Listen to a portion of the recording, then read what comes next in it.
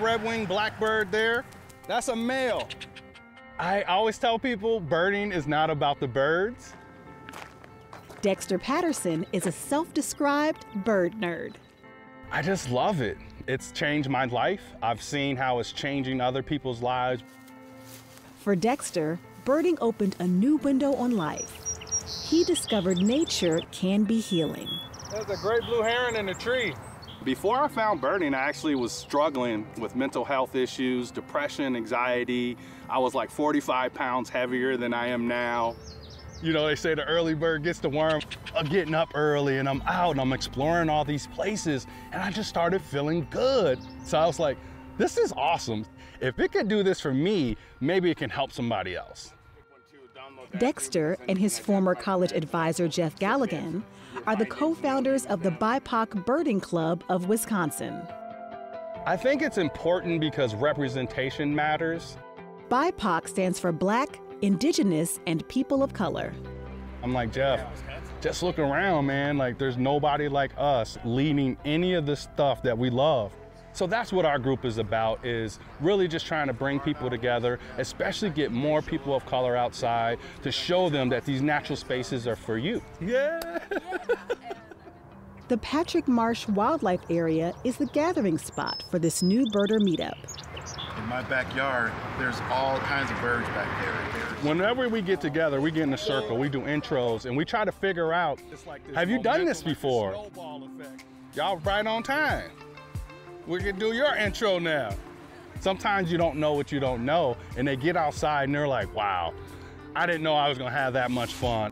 Let's get started on this beginner birder walk. Y'all ready?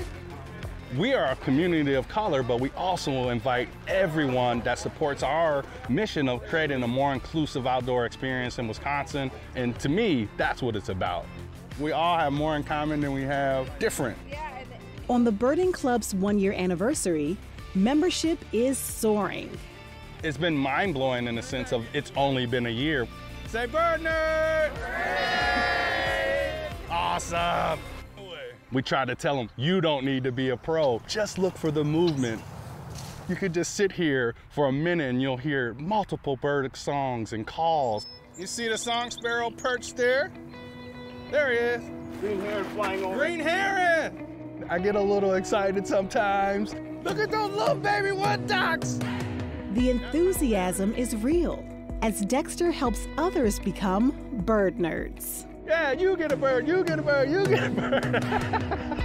I spend a lot of time with the new birders. Eastern kingbird, it's a good size. It's about this size. Talk about bird joy. It's one of my absolute favorite birds. It's such a badass bird. And it has a badass name too. Tyrannus, Tyrannus.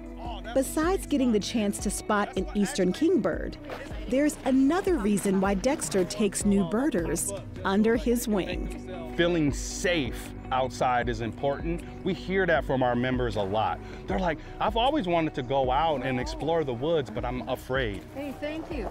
A lot of times these natural areas, you're in rural areas, they might not be used to seeing people like you in their neighborhoods, let alone with binoculars or a big camera and things.